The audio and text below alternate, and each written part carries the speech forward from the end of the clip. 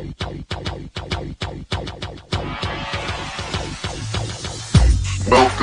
the Odds Breakers, number one place for shared, sharp betting information. Welcome back to podcast 4 of 2019. I'm your host, Kiev O'Neill. You can tweet me at The Public Dog, and you can tweet us at The Odds Breakers. This episode's being sponsored by uwager.eu. For a 50% sign-up bonus, please visit uwager and use the promo code TheOddsBreakers. If you'd like to help us out with our costs and support the podcast, we would love to help you out. Please visit theoddsbreakers.com and become a member for $12.99 a month.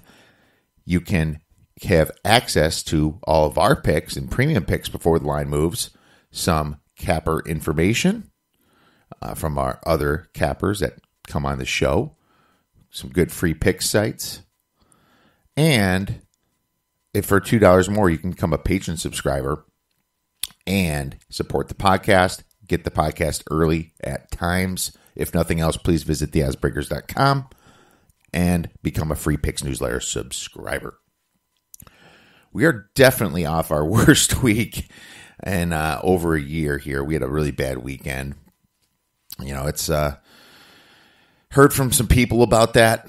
You definitely hear from more people when you send out a bunch of picks that didn't win than when you send out picks that do win. We were on a hell of a good streak, and you know, Clemson money line and side hit and everything. But you know, once you have that bad weekend, it's tough. What do you do when that happens? I let it go. And I said to myself, this is the business we've chosen. That's right. From The Godfather. This is the business we've chosen. You got to take the ups and downs and have proper bankroll management. It can be like a roller coaster at times. And bankroll management means that you should not be making large bets and screw it all up in a weekend when it should be spread out through the year. You know, basically, we had our ups and downs in college football, had about 300 some bets, and we were up 20 units. You know, bankroll management, I'm going to quick go over that. If you have $1 million in your bankroll, kiss it goodbye. You don't need it for anything else. This is for your fun, recreational sports betting. Your unit size should be $10,000.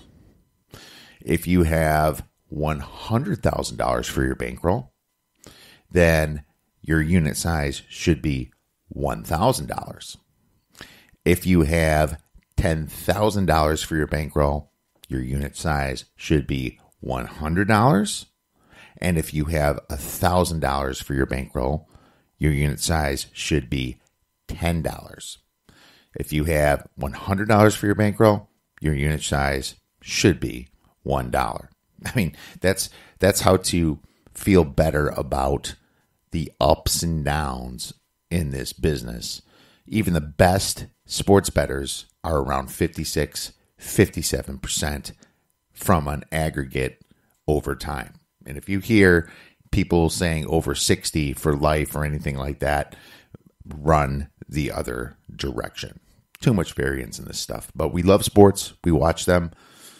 We want to make every game interesting. So let's make this fun.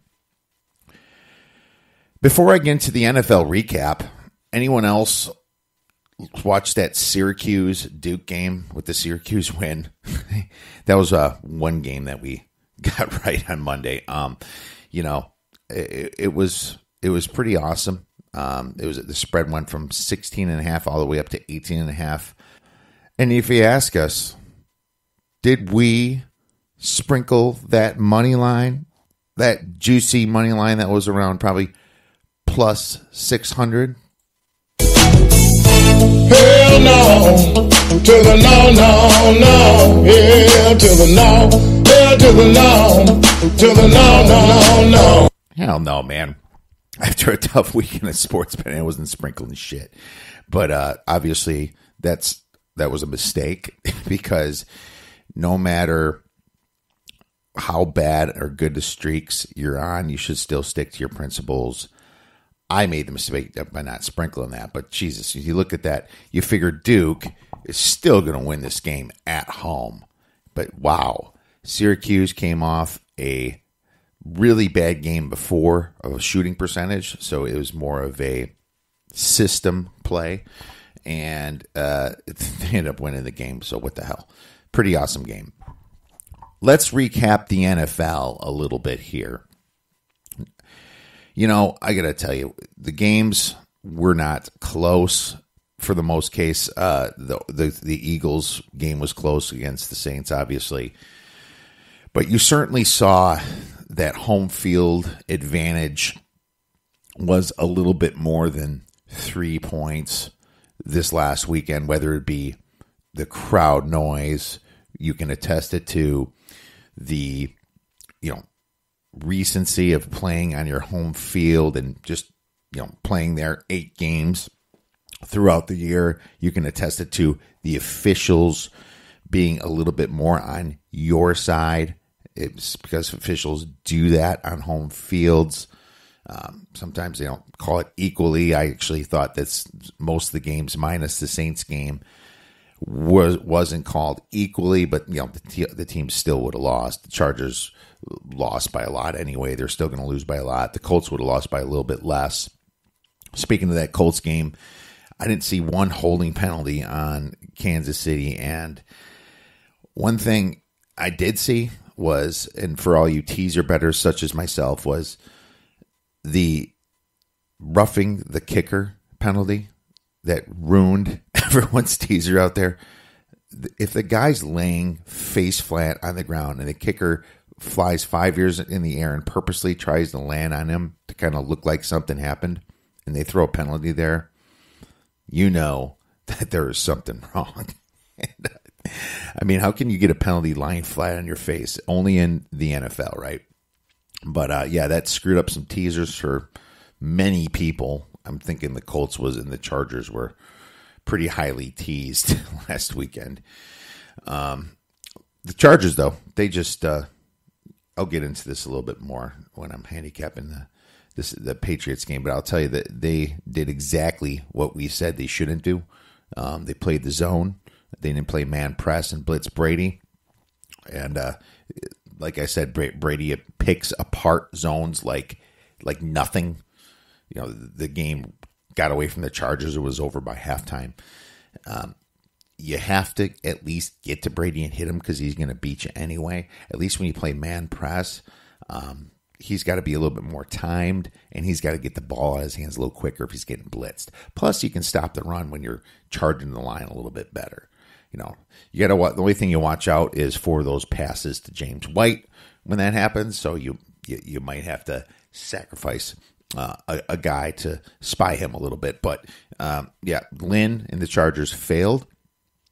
The Eagles versus the Rams, I got to tell you, that game really scared a lot of people, a lot of Saints fans there, a lot of people like me that had 19-1 for the Saints to win it all. Eagles jumped them, scored twice. Breeze threw that interception on the first play of the game. I think it was just the whole case of the I haven't played in a few weeks type deal. And they also really didn't play when they played Carolina that last game, did they?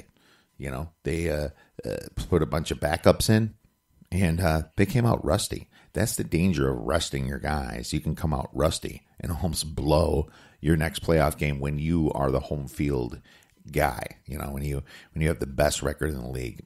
So definitely coaches need to be careful with that. And we saw that rust, but they ended up obviously taking care of business. The Rams ran all over the the Cowboys. It all happened in the first half, really. The Cowboys actually kind of put up a fight in the second half a little bit and inched back a little. But, I never seen the Cowboys run defense so bad. I don't know what happened there. I think they're kind of caught on the back of their heels a little bit. They overthought it. Sean McVay, obviously he's a genius, and his plays just seem to fit in every single situation. he used C.J. Anderson to A, keep Gurley healthy. Don't want to pound him too hard. And B, he's a very capable running back and surprised the hell out of Dallas there. But, you just heard Jerry Jones saying that his coach would be recruited by many other teams if you let him go. So for Cowboy fans, it looks like you're going to be stuck with Garrett for quite some time now. If Dak can move it to the next level and that defense can hold up, maybe the players can be good enough to win without the influence of a bad coach. But I don't know. You saw it's they got out coached for sure that first half, and they just kind of lost it in the up front. They should have rewatched that Bears-Rams game. That's what they should have done. But, the Cowboys won a playoff game, so I guess you can call that a moral victory, right? More than the Bears did. All right. So, let's move in to our NFL picks. So, the Rams versus the New Orleans Saints. Actually, all these games are awesome. The four best offenses are still in the playoffs. No matter who wins these two games, you're going to have a great Super Bowl. You really are. So, I'm excited to watch these games. It's going to be, I think it's going to be more defense than people think. Everyone looks at those past scores of both games going over 80 points. But let's dive into that a little bit. Start with the Rams versus the Saints. The Saints are laying 3.5 points. The over-unders around 57, 56, 57-ish. And I'll tell you this, a lot of people are gun-shy of bet the overs because I think the unders were 3-1 last week. So we did see this show before. Some people said that this was the best game they've ever seen last year. I've heard that many times, probably from the same people. This is the best game I've ever seen. But I beg to differ a little bit. The offense was absolutely crazy. These games, the Saints kind of jumped the Rams, then just kept coasting the whole way. The Rams did kind of catch up in the second half a little bit, but the Saints pulled away. The Saints won 45-35. So maybe this was the best game of the regular season. I don't know. It was exciting. Don't forget that old Patriots-Chiefs game we saw earlier this year in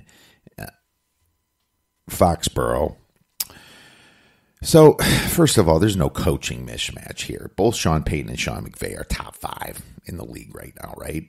I didn't used to have a lot of respect for Sean Payton. I don't know why. Maybe it was that whole paying the players to bounty gate or whatever the hell, but I guess everyone does that. So maybe I just don't like his face. I'm not sure, but it doesn't matter. I was wrong about him.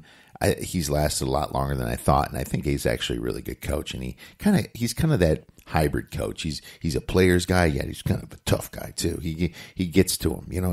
He knows when to say what. It seems he seems to motivate this team, and it sure doesn't hurt to have a guy like Drew Brees who's been playing with a chip on his shoulder his whole life. Sean McVay, young coach, youngest in the league, and just killing it right now. Lots of great plays. A lot of people are looking at his coaching tree. The Packers just hired their coach, Matt LaFleur, who was under Sean McVay for a little while. That's what people do.